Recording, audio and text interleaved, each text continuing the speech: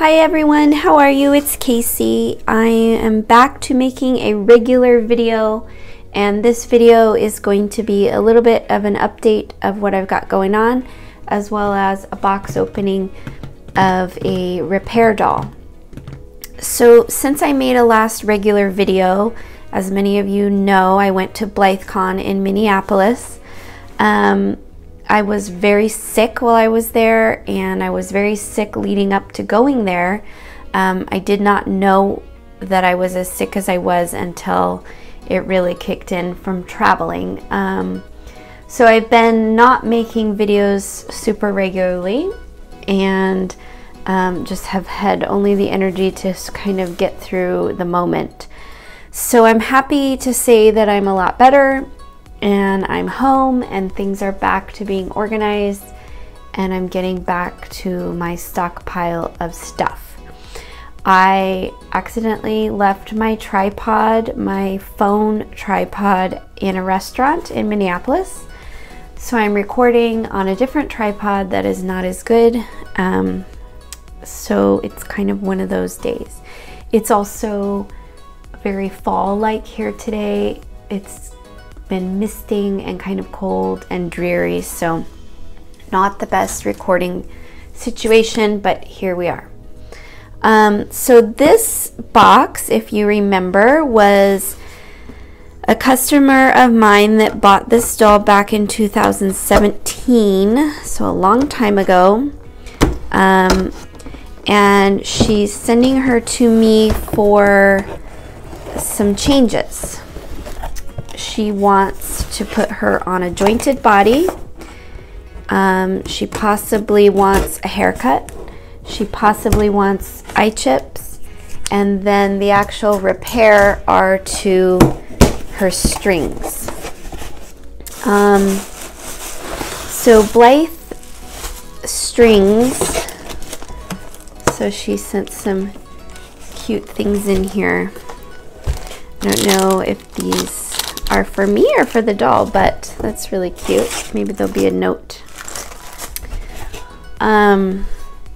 Blythe strings definitely can wear out over time depending on how much you pull them, so it's really important to be gentle with the doll and use good strings. So it looks like the back plate is off. I don't remember asking her if she had tried to make the changes herself, but that's probably what happened. So let's see where we're at with her. I'm also going to make her a monster suit to go home in that was requested, so that's going to be fun.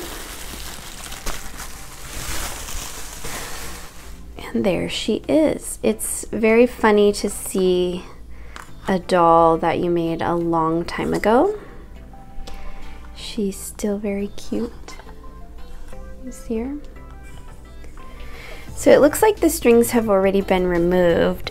Probably this customer tried to do these things herself and got stuck.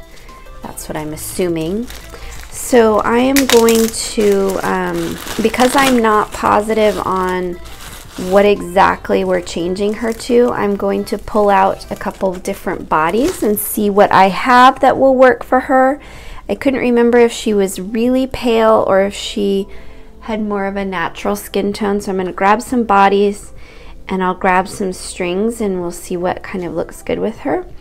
And then we'll at least get her strings changed and see what body will work, and then I will come back once I've heard from her mom and we're ready to put her together. Alright, so these are the two options that I have for bodies. This body I sell in my shop. It is a flesh colored small body or a natural skin tone, and then this is a Pure Nemo white body that I don't actually sell, but I'm giving her the option, if it matches better, to choose this one since I have it here, and it is in white. They're not too drastically different, but definitely different. the quality is about the same. And what you really want to do is see which one matches better. Now, a lot of times they're never going to match perfectly, so it's kind of a matter of what you like best. And to be honest, I think this doll is really kind of in the middle, so it's going to depend more on, does she like smaller bodies or larger bodies. And I actually think the natural looks a little bit better.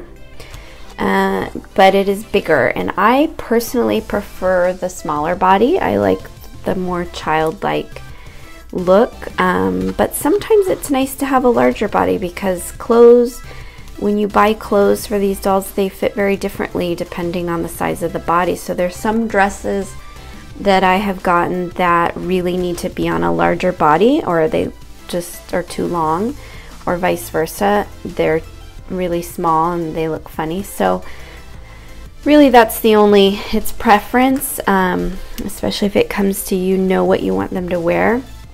So we'll see what she says, but I think probably the natural flesh colored looks best. So we'll take a photo for her on that.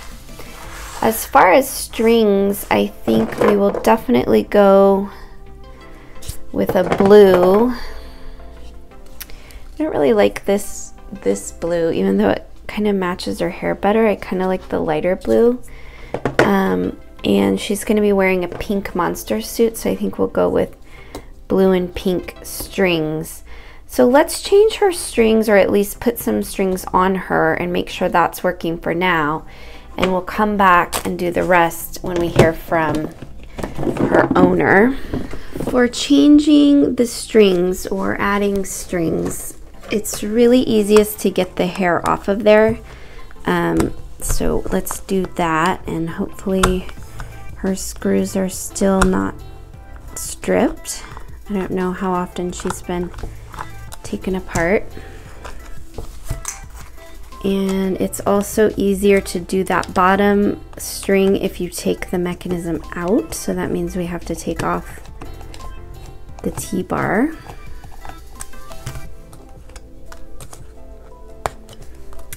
So this was my 19th doll back in 2017. I've done about 20 more since then. So we'll carefully pull that out. And we don't know if we're doing chips yet, but chips can be replaced once the doll's put together, so that's not a big deal. And I've talked about this string a lot. It's what I use now. I don't remember what I used on this doll. It could have been ribbon, could have been anything, honestly. I really like this string. It probably isn't going to last super long either because it's so thin. But the key is, again, I've mentioned this before, the good thing about this really thin string, or this string, is you can get it through, both of them through that hole, and that will help protect the string from wearing out. If you put them through here, it's a lot sharper on that edge as you pull the strings, and they just wear out faster. So you just want to be really careful. So we're going to tie this top one, get our lighter.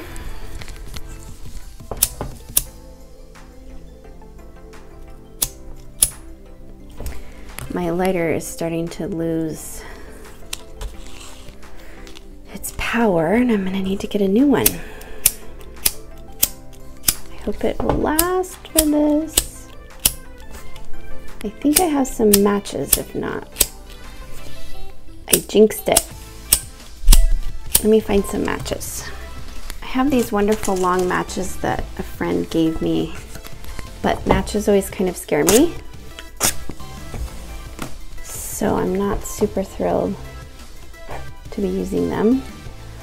Okay, so remember with the string right here, you want the knot to be on the side of that little knob. At least in my experience, that's where it should be. I've heard others say no, it can be on either side or whatever, but in my experience, that's where it needs to be. So that's what we're going to do. We're going to burn another match.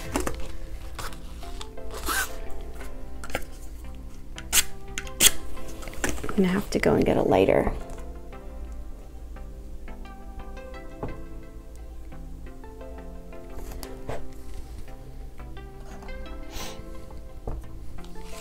And we'll go ahead and insert this side and pull the knot through. I can't talk today, obviously. First time back doing videos, can't speak.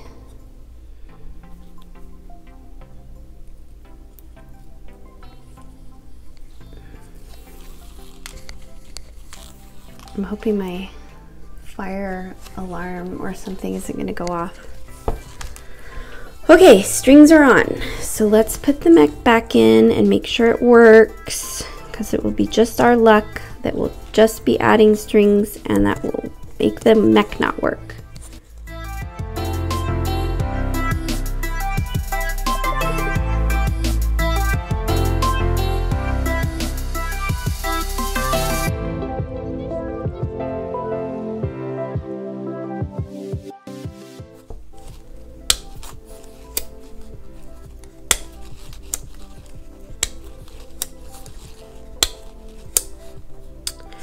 Alright, so all of that's good. I think I'm just going to leave her as she is taken apart right now, because I really don't want to put her hair back on or put anything back together if she wants to change the eye chips, because even though we could change them from the front, I think it would be better to do it from the back, just so there's no issues and it's a little bit easier. So I'm going to leave her as is, and we'll be back shortly to do the rest of the changes. All right, so I spoke with the customer and we decided on the more flesh toned size small body. So we're gonna go ahead and put her back together. So to keep the neck from being too wobbly, I'm gonna put a little clear rubber band around the neck area. This is a preference thing. You don't have to do this. You also can add more than one rubber band to make it even stiffer, but a lot of times it just helps with the head. The head will still be mobile, but not super floppy. I also have cut the hair a little bit. She did decide she wanted a haircut. So I have previous videos on hair cutting and my process, but normally what I do is after the hot water treatment, I just cut off most of the length. This is probably not what it's going to look like in the end. We'll probably cut it a little bit shorter, but I get that length off first just so it's not in our way. So then I finish the hair cutting once the doll is put back together, because it's better as far as being able to see how you want it to look. So I do some of the cutting and then put her together and do the rest. So I'm going to go ahead and put the scalp back on. I usually get the screw kind of started in there so that it's easier to get on. Make sure everything is matching up. It's very, very dark here today, so I'm hoping that we'll get this video done before it gets too dark. I don't know what happened to summer. It went from summer to winter. So we have our new strings that we put on, and we are going to attempt to put them through the same hole in the back. As I was saying, that helps a little bit to prevent them from wearing out, but depending on how much you play with your doll and change the strings, you might need to change them once in a while.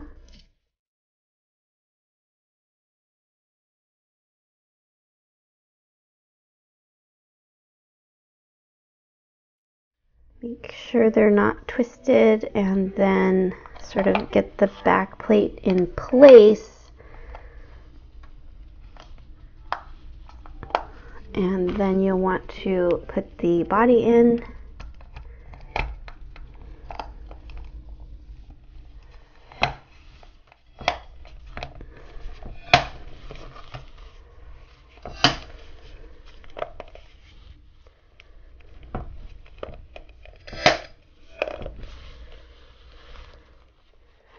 there she is with her new body. I'm not quite sure how short we're going with the hair, so I'm waiting to find out on that. And it sounds like we're not changing any chips, at least at this point. So let's make sure her mech works.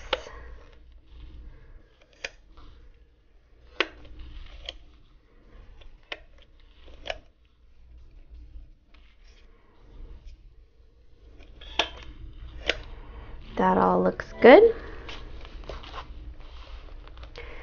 So that is about it for now, except for finishing her haircut. So I'm waiting to find out how short we're going with that, and when I do, we will cut her hair. I am also making her a furry monster suit, so I think I will show you a little bit of that when it gets done. Otherwise, she's on her new body. I'm going to find something to put on her so she's not naked. And I do need to put her beads back on. I guess I could do that right now. Oh good, she has underwear. Let's put those on.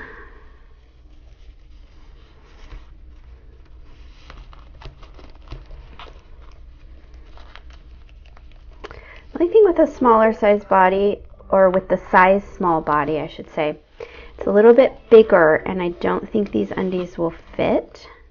It's got wider hips and a bigger bum than the Leica body or the extra small. So we can just leave them open in the back, or I will look and see if I have anything else that will fit. You might be able to put an extender maybe on the Velcro. That's one problem with these larger bodies. So we have some screws. I'm not going to put her head screws in yet. Because I want to make sure we're not changing any eye chips before I do that. But here are the beads that were on her originally. So I think we will put those. Seems like there were probably more. I think I'm going to look through my beads and see if we can add some. That doesn't seem like enough. So let me grab my bead box. I have quite a few more beads than when I created this doll. So let's see, I have these purple ones. I was hoping they were blue, but they're not. I wanted to see what I have that's blue, and I don't think I have very much, except light blue, which isn't what I want. The yellow would be kind of pretty with that hair.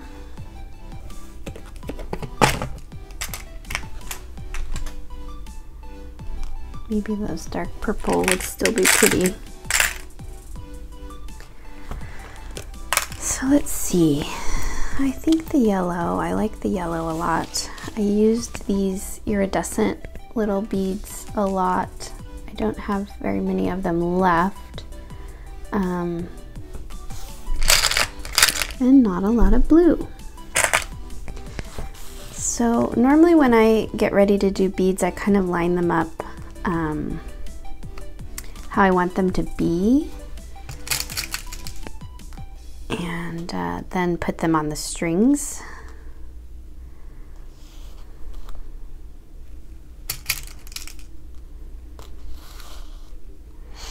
I have to admit, doing beads is not my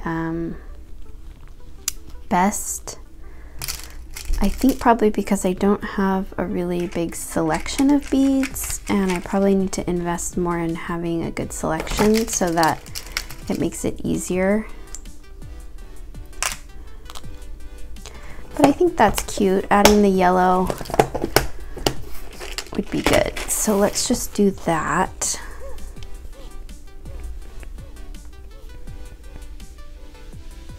One of the hard things about beads for Blythe strings is sometimes the hole on the bead is not large enough for the string.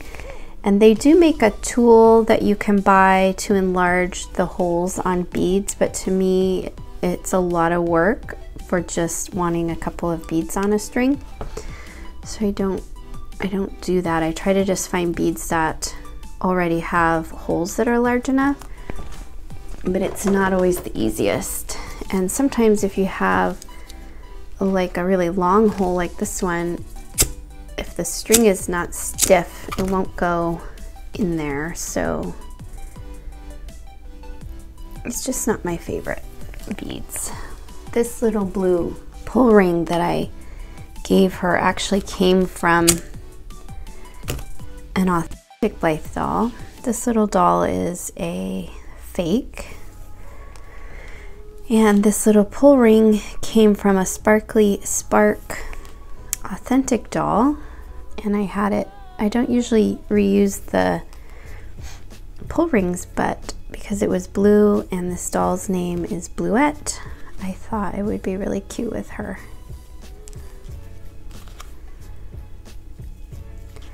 So the main thing when you're doing the beading that you want to check before tying the knots is where the beads are landing.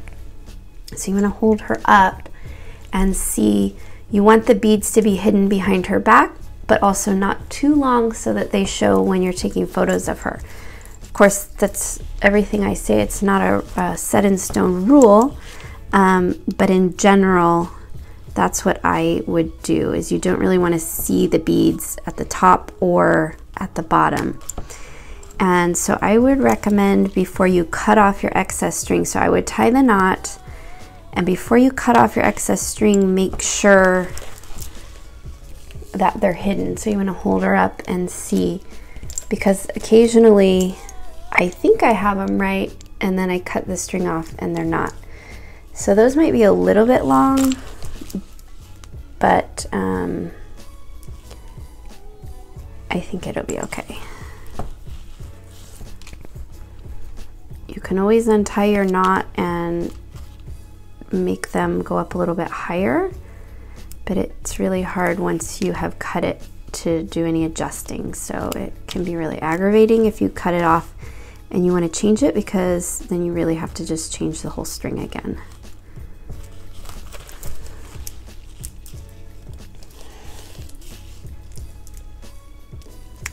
So that butterfly one is like just at the top and the other one is just at the bottom. But with clothes on, you're probably not going to notice. So we'll leave it at that. I'm going to tie another knot, this butterfly one, so it doesn't go through when you pull the beads.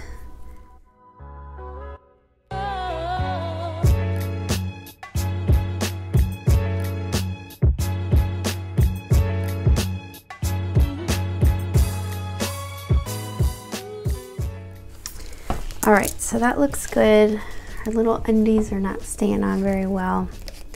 I have to see if I have any that fit this bigger bum. They're pretty good when you hold them up. You can't see the beads, so we're gonna go ahead and cut off this excess string.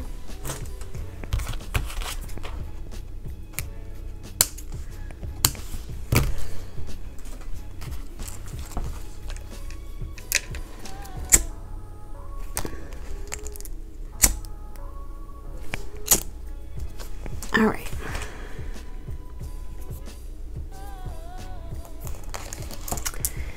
So there we go. Now we just need to finish her haircut and make her monster suit. So let's do that. I'm about to finish up this girl finally, but I'm working on her monster suit. And the first go around did not work. This body is the size small, as I was telling you before, and the size I made this monster suit for was an extra small, or the Pure Nemo. I'm also using this super long pink fur, and I don't know if it's even gonna look really well because it's so long. I like the way the hat part is looking, and I'm even thinking we might be able to put it in pigtails, which would be really cute, but I really need to do the body part over. So there's fur flying everywhere, and so I need to recut the body. But for now, I thought we would finish up her haircut, and I'm not sure how well you're going to be able to see this, because the way that I always do the haircut is holding the doll up. So I'm gonna shift my camera up a little bit. I don't know how this tripod, there we go. And hopefully you'll be able to see at least part of cutting it. So it's no longer wet because it's not, I'm recording now on a different day. And so now that it's dried, you can see one side is longer than the other. The customer said to kind of go with my gut. I personally like about chin length hair, so that's what I'm gonna do. So normally when I'm cutting, the first thing I'm gonna do is try to get it to be about the same length where I want it to be. So I'm gonna cut a little bit on this side. The problem with Blythe hair is it is so thick that it takes a lot of cutting to get it how you want it.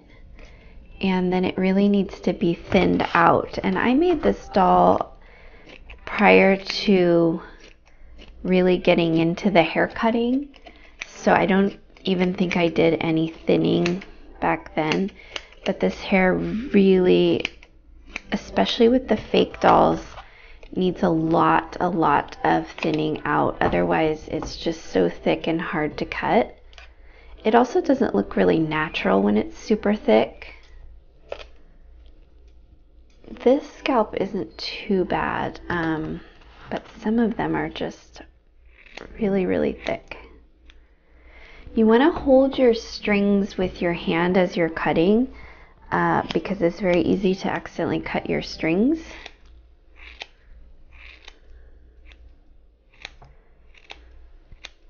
The other reason to use the thinning shears is because it will help if you don't get your line super straight to kind of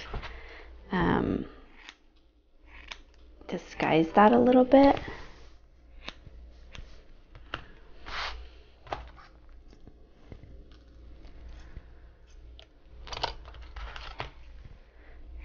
But I think I'm just going to go ahead and do some cutting because it's going to be a little while, and you guys can watch, and I'll just kind of speed up the process.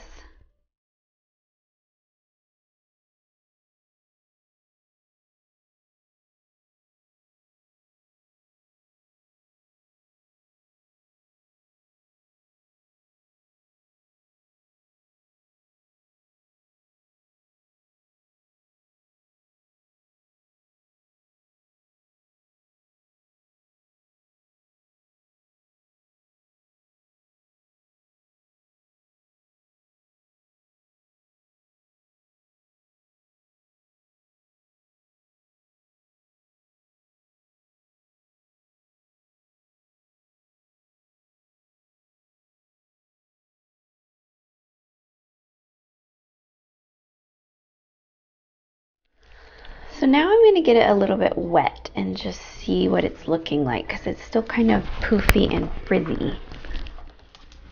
So just like with human hair, you can see once it's wet where you have some lengths that are different. So like on this side, you can see right here is longer, so we need to cut that off.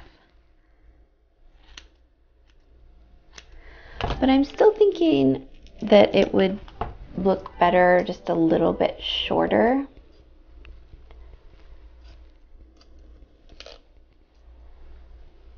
So I'm going to cut it a little bit shorter.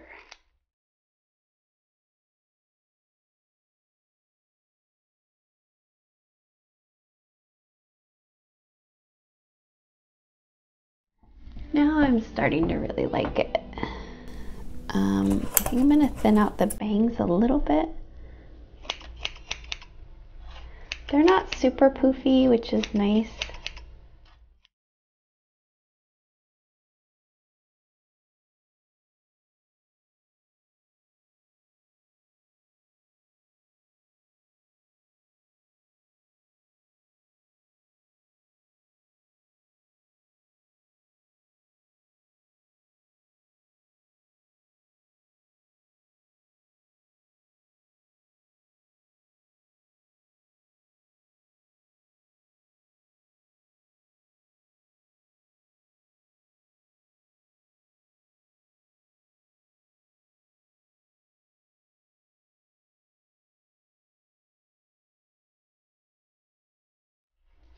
The main issue with hair cutting is that it just takes a long time, because as you comb it, you will continue to get hairs kind of coming out.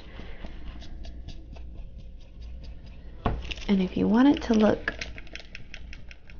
pretty natural, you have to do a lot of thinning. And I notice a lot of Blythe dolls, the creators don't cut the hair at all. And I think it just, if you're wanting her to look a little more natural, you have to do something with the hair because they come so thick. On the fakes, the problem is the hair is so thick that it just doesn't look super natural. On the authentic dolls, a lot of times the problem is that the hair is so dry and frizzy that you kind of have to work with conditioning it and making sure, again, it looks pretty natural. It's hard to get it natural.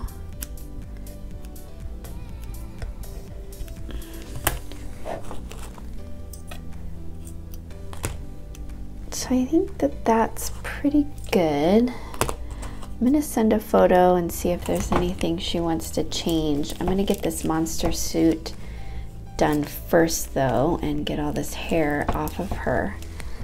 But I think that that looks pretty good. But as you pull, you'll probably find other spots that need to be cut. So a lot of times I'll cut and come back and look at it again later and see if I missed any spots or if I want to thin it anymore. But I think that's pretty good. I probably wouldn't do much more if I was customizing her at this point. So let's leave her like that. We'll finish the monster suit and we'll let her mom know, see what she thinks. I'm about to finish her monster suit, and so I wanted to go ahead and end this video now, as it's kind of gone on for a while. I think her hair looks really cute that length, and it's gonna look really cute in the monster suit. This fur, as I said, is so long. I'm not sure if it's too long, but I'm gonna do maybe some trimming. I'm gonna add this little belly piece, and I'm going to make horns out of this off-white color. So I think once the horns are on and the toes are on, it's going to look more like a monster. And so we'll see. I might see if I can find a fur with shorter length, but it is kind of cute too. So it's going to depend on what she likes and what I can do with maybe fixing it up a little. I might also put a ribbon to tie the hat part on, because I did that on one of my last monster suits and I really liked it. So anyway, thanks as always for watching. I'm hoping to get back to doing regular videos, so please subscribe to get notifications every time I have a new video, and we'll see you all again soon. Bye.